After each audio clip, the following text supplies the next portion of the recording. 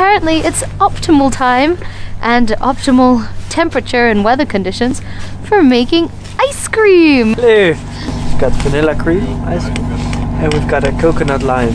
Waiting for it to freeze, and then we have midnight ice cream with a midnight sun. Made ice cream flavor, and now we've got to stir it and freeze it at the same time to initiate the crystal growth, and we get creamy ice cream. What is the temperature? Have to be outside in order to do this? Honestly, I have no idea. We're just trying this for the first time. Pretty so bloody cold. at least -11 to -13. I have an ice update.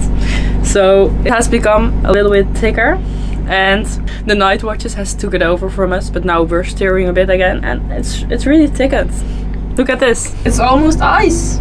It's really cool. And now the ice is ready. So this is the vanilla ice, and it's really beautiful. The coconut one is still like icing, so we're hoping that one will work too. So we're a bit further. It's 3 o'clock in the morning and the ice is done. So it looks beautiful. The vanilla one is a bit better. And just look at the sun. It's so beautiful. It's really crazy how it's 3 AM and this is the view.